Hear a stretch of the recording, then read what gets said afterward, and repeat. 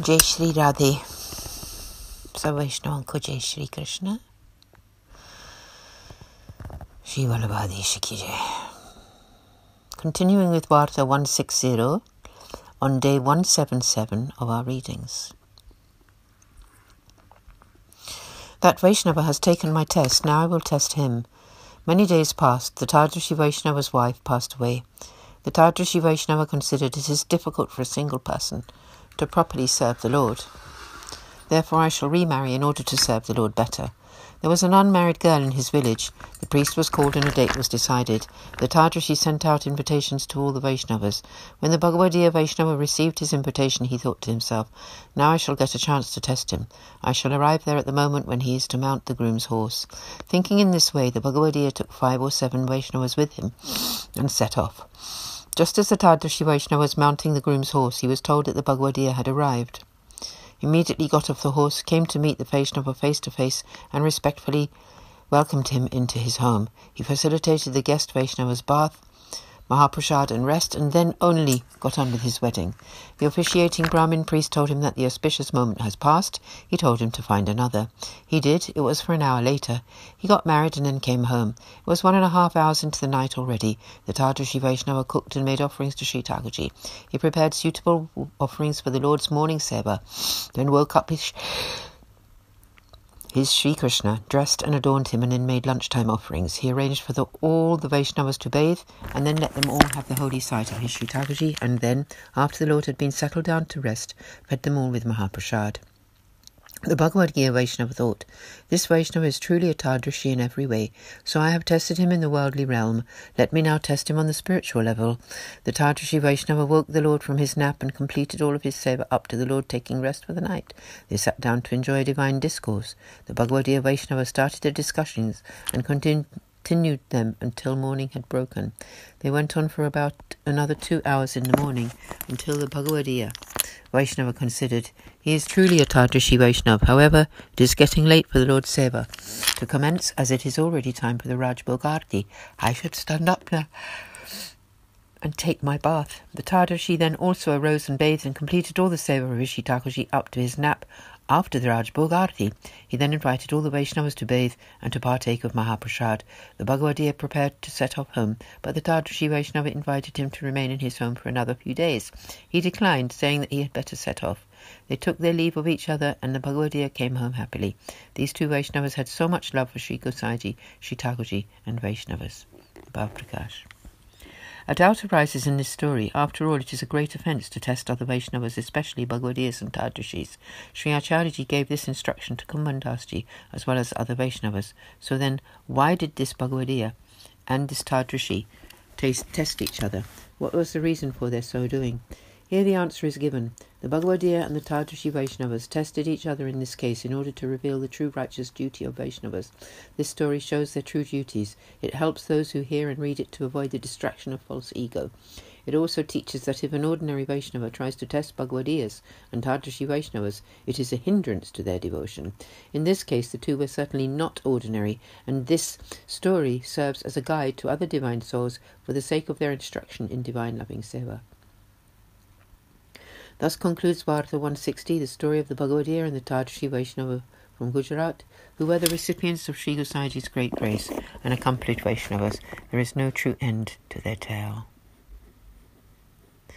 Varta 161, the story of one Vaishnava who climbed upon Sri Giriraji, on seeing whom Sri Gosaiji shook his head. Bhav Prakash.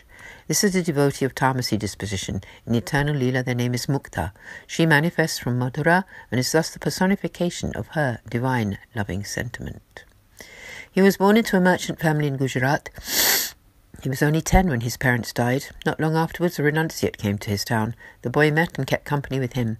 The renunciate decided to leave the town and travel to Varanasi, and the boy went with him. When they arrived in Varanasi, the boy stayed with the renunciate. When he reached the age of 27, he thought to himself, I have never been to Mathura or Vrindavan. It would be nice to tour the Vraja land. He left Varanasi and came to Mathura. He bathed on Vishram Ghat. After that, he moved on to Gokul and to Takarani Ghat. At that time, Sri Gosaiji was performing his evening prayers on the Ghat. He caught sight of him and immediately decided that he should become his disciple. He humbly requested Sri Gosaiji to accept him as a disciple. Sri Gosaiji told him to take a bath in the Sri Yamnaji river. Sri Gosaiji then initiated him with the Lord's name and Brahma Sambandh. The Vaishnava stayed for some time in Gokul and was blessed with Sri Gosaiji's sight every day. Some time later, he took his leave of Sri Gosaiji and travelled to Sri Govardhan. There he had the holy sight of Sri Govardhanaji. He was struck by the great beauty of the Govardhan hill and decided to stay there. He never went anywhere else. Sri Gosaiji once came to Sri Nathdwara, bringing many Vaishnavas with him. When he looked up at Sri Govardhan, he saw this Vaishnava climbing up the hill. He saw that there was some cow dung on the path, and that to avoid it, the Vaishnava stepped off the path and put his foot directly onto Sri Govardhan and climbed up that way. When Sri Gosaiji saw this, he shook his head. When the Vaishnavas who were with him saw this, they asked, "O Maharaj, why did you shake your head? Please tell us." Sri Gosaiji explained, "Sri Govardhan is the Lord's own form and is embedded with divine jewels. Only an ignorant fool would clamber and run all over Sri Govardhan in this manner. There is a story in the Brahma Varta Purana. Please listen to it." Sri Gosaiji continued, "Once Sri Krishna Chandra and the sage Narad were sitting together. Sri Krishna told Naradji, 'I am thirsty and need water.' Naradji went to fetch him some water. As he went along, he saw a large lake. 2 boys were sitting by the lake performing austerities. Next to them was a huge pile of bones. Seeing this, Naradji went back to the Lord's side. Sri Thakurji asked him, 'Did you not bring any water?' Naradji told him what he had seen. Sri Thakurji smiled. Naradji said, 'Oh, my dear Lord, what is the reason for this pile of bones? Please tell me.'